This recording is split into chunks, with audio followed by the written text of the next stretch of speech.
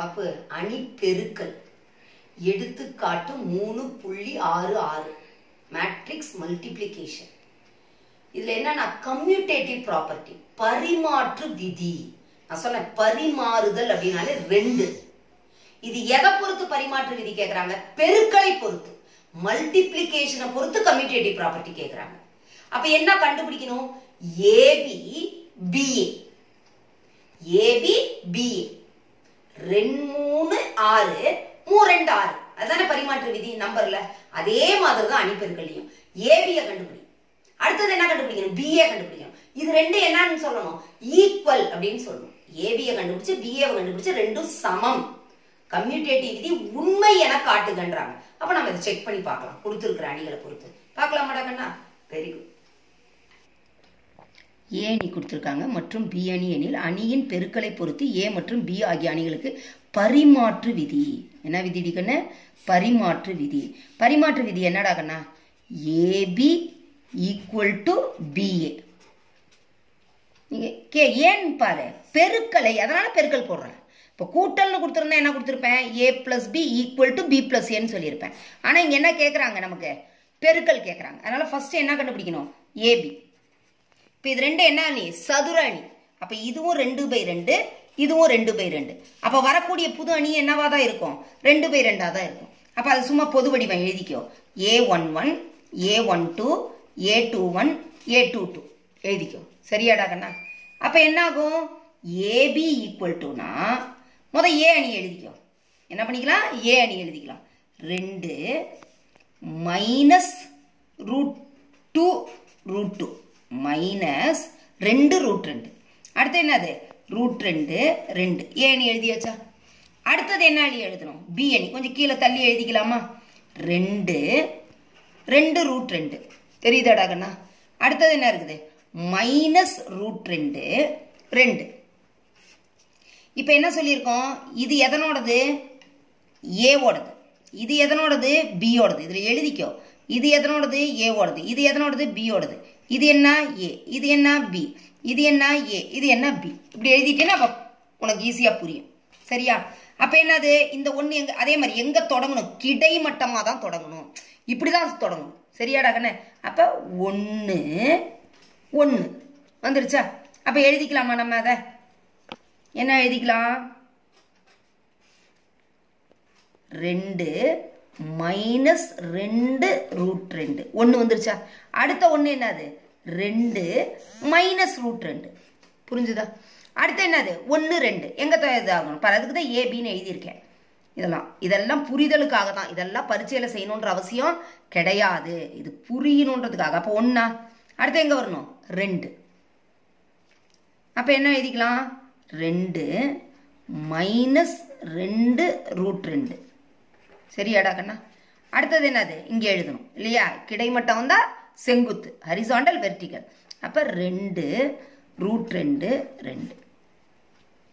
அடுத்த என்ன வேணும்? 2 1 எங்க எடுக்கணும்னு எழுதியிருக்கோம்? ஏ. அப்படி இல்லாட்டி தனித்தனியாக கூட எழுதலாம். என்னது? √2 2.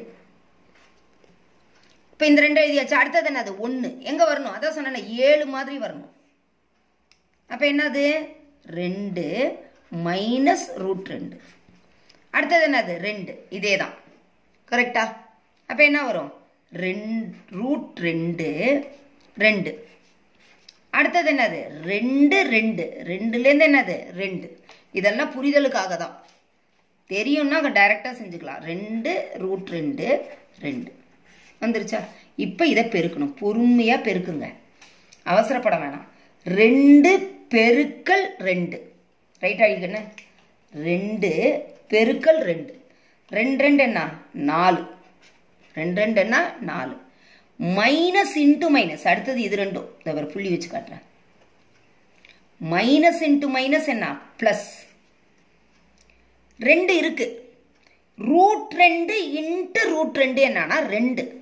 √2 இன்ட்டு √2 என்னது? 2. புரியுதா? √2 இன்ட்டு √2 2. இங்க ஏற்கனவே என்ன இருக்குது? 2. அப்ப 2 2 4.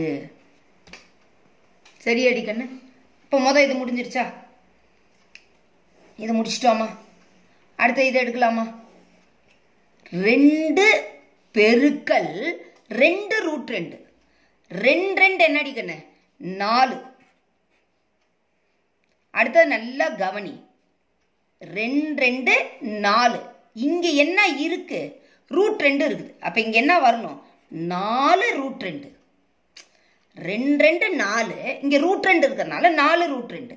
அடுத்தது plus into minus minus, plus into minus minus. அதே மாதிரி தான் 2 4. இங்க என்ன இருக்குது ரூட் 2. சரியாடா கண்ணா? அவ அது முடிஞ்சிருச்சா? அடுத்தது எது ரூட் 2 பெருக்கல் 2. அப்ப என்ன அர்த்தம் 2 ரூட் 2.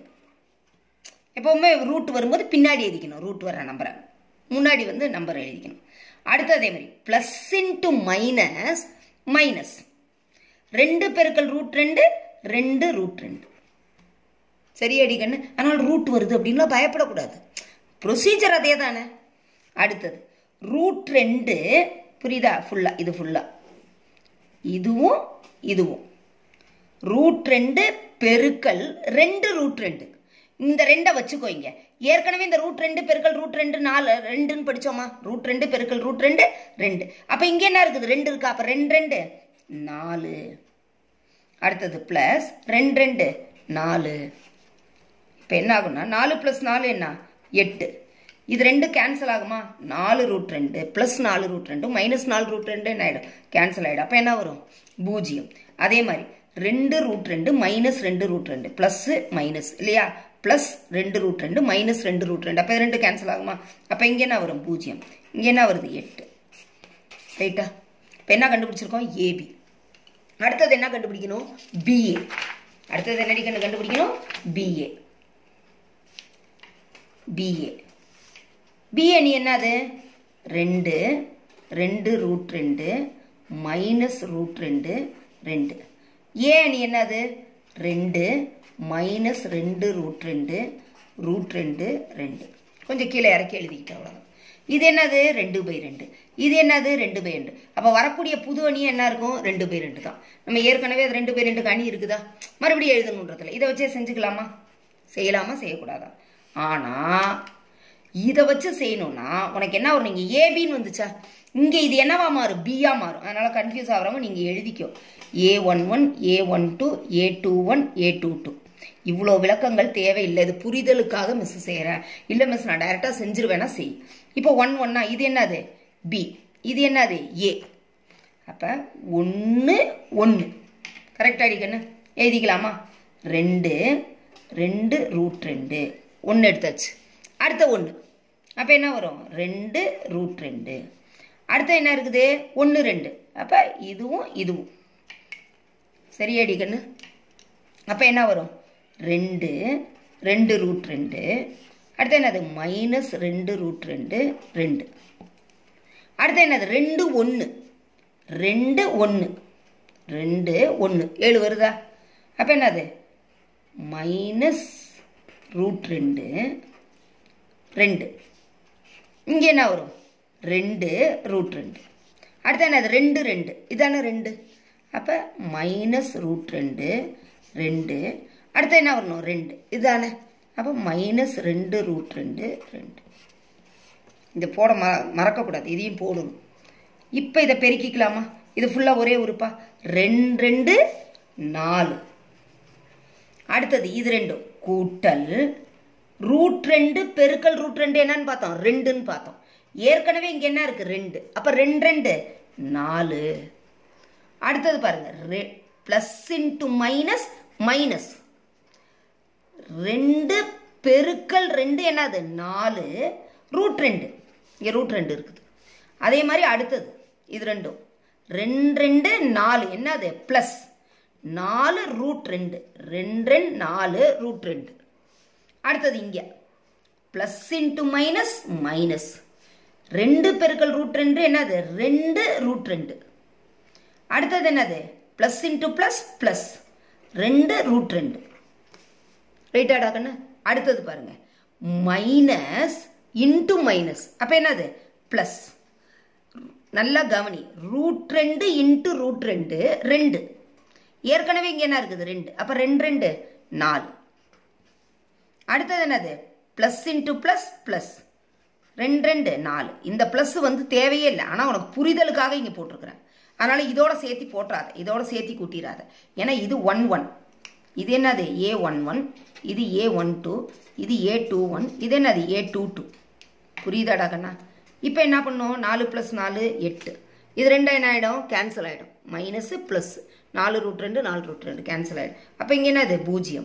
இங்கே மைனஸ் ப்ளஸ் -2 √ 2 ப்ளஸ் 2 √ 2. இப்போ இது 2 என்ன ஆகிடும், கேன்சல் ஆகிடும். அப்போ இது என்னது 0. 4 + 4 8.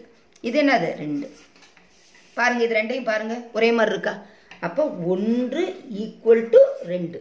அப்போ என்ன சமம், AB = BA. பரிமாற்று விதி உண்மை என சரிபார்க்கப்பட்டது. பரிமாற்று விதி உண்மை ரைட்டாடாகண்ணா என சரிபார்க்கப்பட்டது. ஆக்சுவலாக இது எழுதினாலே போதும். புரியுதா? இதான் பரிமாற்று விதி. நல்லா புரிஞ்சுதா? தெளிவா இருக்கா? அதனால பரிமாற்று விதின்னு கொடுத்தோன்னா கணக்கு தெரியலன்னு வந்துடக்கூடாது. என்ன கண்டுபிடிக்கணும், ஏபியும் பிஏயும் கண்டுபிடிச்சி ஈக்குவல் இல்லை நாட் ஈக்குவல் அப்படின்றது தெரியணும். வேற ஒன்றுமே கிடையாது. இங்கே உண்மையை நான் காட்டுகள்ன்றதுனால உண்மையாக தான் வந்திருக்குது. சரியா? புரியுதா? Very good.